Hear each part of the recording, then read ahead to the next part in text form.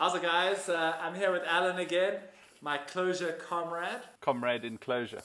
And today we're doing a super cool one. We're going to look at how lazy sequences work in Clojure and the benefits of using them. Is that fair? I'd say we're going to use them and see a benefit. Okay, cool. Well, we hope, you know. Yeah, we hope we'll see a benefit. Yeah, yeah. What have we got going on here? Okay, we've got some data, which is in a JSON file. It's called data.json. Okay. We're going to read that into memory. We're going to assign it to a variable called posts. I think what is in that data.json file is a whole list of posts, like blog posts, yeah. And then we're going to just transform the data a little bit in just like some trivial ways. We're just going to compare doing it in a lazy way and a non-lazy way. Yeah, maybe first we'll just have a quick look at some of the data. So shall we just look at the first thing inside of post? There we go. So we've got a user ID, an ID, and a title, a body, and that's it. So we'll do something to the title. What was it? We'll make it into a very long URL slug. Okay, let's do that. Let's slugify the title. We'll slugify it, even though, I mean, it's going to be super long, but, you know, it's SEO, you know, it's important. We'll just create a function. We'll call it like transform, because we're going to transform things. We're going to take the posts. Let's map over these posts. Here's our posts. So now we've got our post. Maybe what we'll do is we'll take out the title. We'll destructure it. We'll grab the title like that. We'll call that post. Yeah. Wait, so the as post will still be the complete individual element, and title is the destructured field from post. Yeah. Yeah, we're grabbing the title key, assigning it to the variable title. So cool. We can quickly see what that's going to do. We'll just return title right there. Let's call transform on our posts. We're going to get a lot of posts. Maybe we'll take a whoops. Whoops. Okay, so just so everyone knows, like, we have 28 megabytes worth of data here because we want to like show iterating through a lot of data. Yeah. So. And I don't think you can get much more data than 28 megabytes. I think it's probably like every post on the internet, like every. So let's try just get 2. And you basically have the whole of Medium. Yeah. In this data.json file. Yeah, yeah. There we go. So now we've got 2 titles that I've returned. So you can see what title was. It's just the string at title. Yeah. So that's cool. So now we wanna slugify them. So maybe we'll just write a little function called that. I doubt you can get a library that does this. It seems a bit complicated.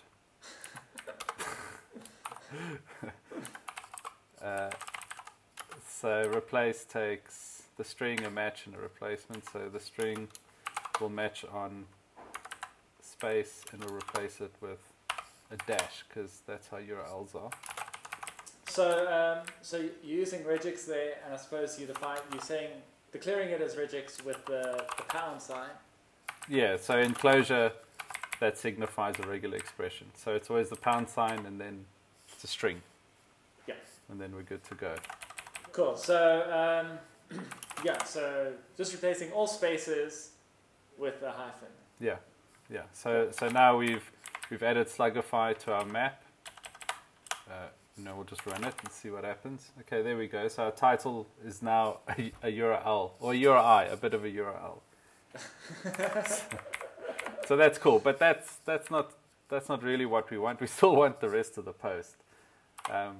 And we don't really want to replace the title with the slug, because then we have no more title. So what we'll do is we'll just put put a new key into our post. We'll call it slug. Am I doing that right? Yeah, I think so. Let's check. Key val, yeah, there we go. Cool. So associates the keyword slug with the value into the post. So if it's kind of the same as saying like post.slug is equal to this if you're working in a... Exactly, yeah. Sounds familiar. Sounds about right. Let me see if I can just make this look a little prettier. Alrighty, so there I've made it a bit bigger. You can see we now have a slug.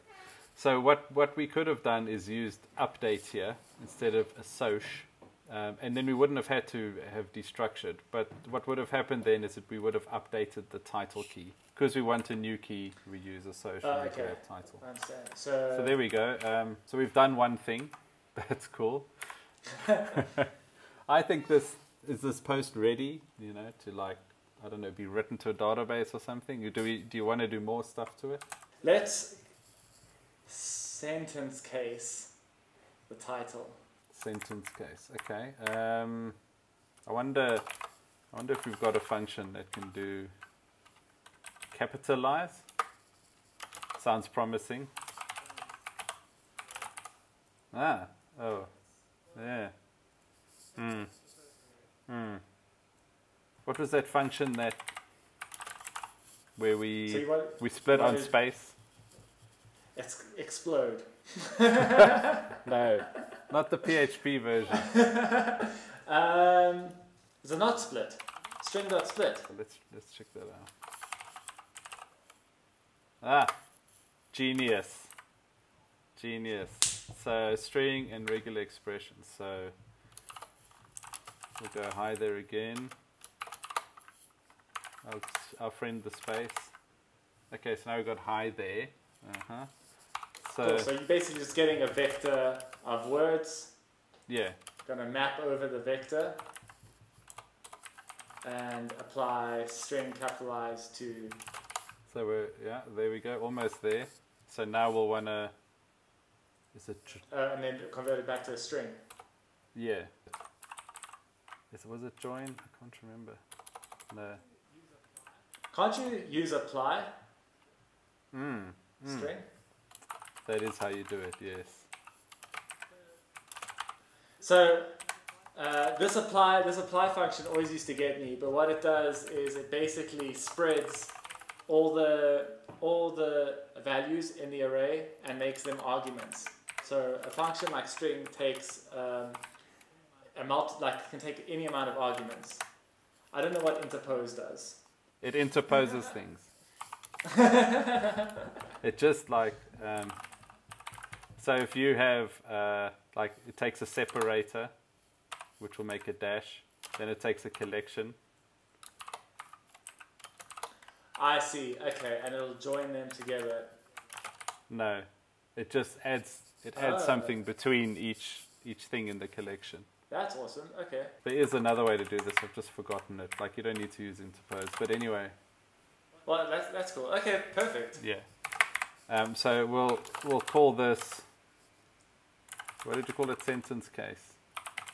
Yeah. Well, all the sentence case, and we take a string. This don't look very pretty, does it? Well, I suppose when we replace the hard-coded stuff with variables, it might look a bit nicer. We could.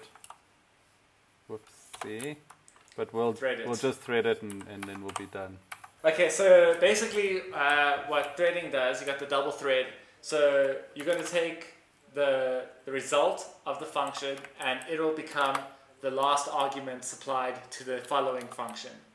Yeah, pretty much. This is beautiful. It's art. Okay, so yeah, so we're threading it. So we've got our string that we've split with spaces. We're putting it through map with capitalized. We're putting spaces in between, and then we're converting it back to a string. So we're just going to change hi there to the string. You don't want all of our blog posts to have hi there in them. It would be a very friendly blog post. Yeah. Maybe we'll just test it real quick. With hi there again after I mangled it. Okay, there we go. So I suppose now we could update. We can see how update works. Yeah, now we can do that update. So the first thing we'll do is we'll want to thread this because, you know, it's not, we don't want to like use a let if we don't have to. So that's cool. So threading for the win. Yeah. So okay, so now we'll introduce our update.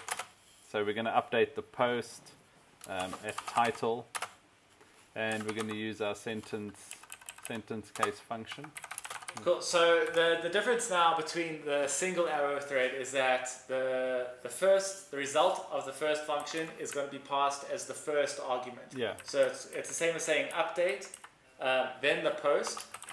Yeah, like that. Yeah, it's the same as saying that. And that's because assoc returns the whole post. Yeah, assoc actually returns the result. Yeah, yeah. So yeah. So the map is just going through each of these functions, getting changed. Yeah. Almost like a pipeline. But that's a really important point to make. That as that post is like never affected. The original post is never going to have the slug.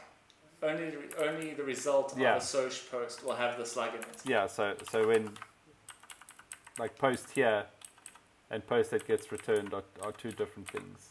Yeah, that's why the threading macro is so useful, because when you switch to functional programming, you don't want to keep hold of things all over the place because it becomes much more difficult. Yeah. So when you use the threading macro, it just makes life 100 times easier. So where are we? We've got our transform. It's doing two things. So let's take our two posts again. Okay, so there's our title. It looks like a sentence case. Slug is there. Yeah. Cool. Nice. Now it's ready we can post this on Medium. Let's do it, yeah. Yeah. Just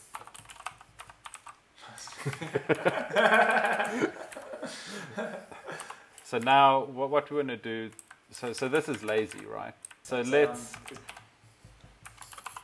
copy transform. And we'll just change this to map V. And then we'll see if we have if there's a difference. So what we want to do is take. Just do it one. Take one. Oh, you're fine. Okay. Okay. So we've got our transform function. Should we just explain the time? So time is basically a function which tells you how long it's taken to run everything inside of it. Yeah. Yeah. It just times it. And it yeah. It all times it. And then takes the out of the vector. It will take the very first result. So. Basically like taking at index 0. Yeah, it just says give me one thing, and one thing is the first thing, so that's it. So with transform we're using map, and map is a lazy function. It will only compute on demand. Transform non-lazy we're using map v, which is non-lazy because it returns a vector, and vectors don't support lazy evaluation. Map returns a list which supports lazy evaluation. So we'll just take one from transform.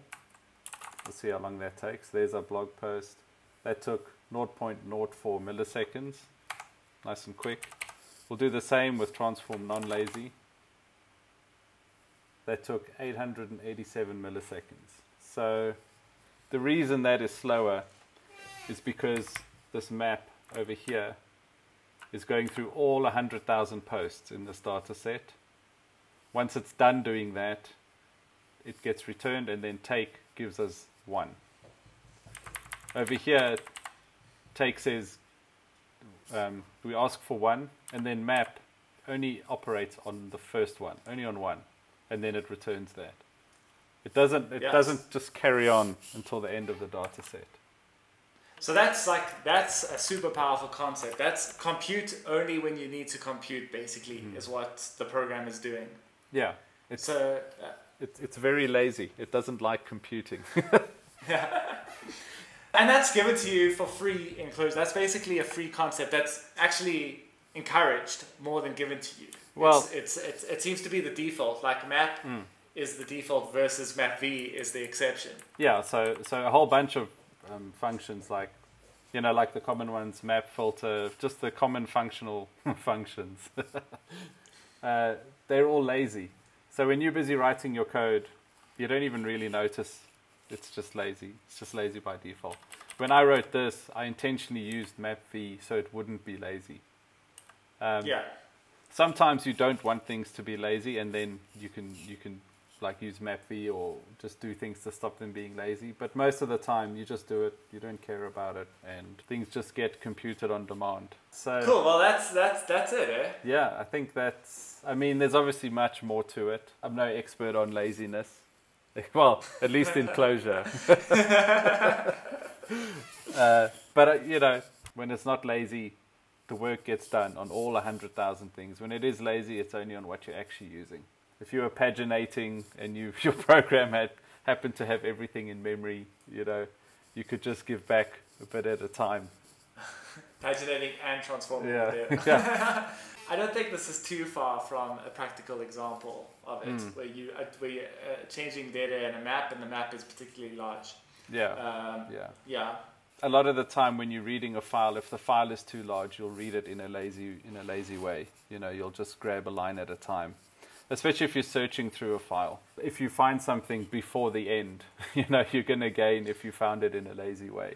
The idea of this video is that this is something that is given to you for free in the language, and something that you don't really think about. Yeah. I mean, you work in Clojure every day, and I doubt you think of lazy versus non-lazy. No, not really. That often. Not really. Yeah. No. So whereas I think at least with JavaScript, everything is realized at the time, unless you're using immutable JS, something like that. Right. Yeah. Sweet. Thanks, Allan. I appreciate the time, dude. You're welcome. Cool. Cheers, dude. Bye. Bye.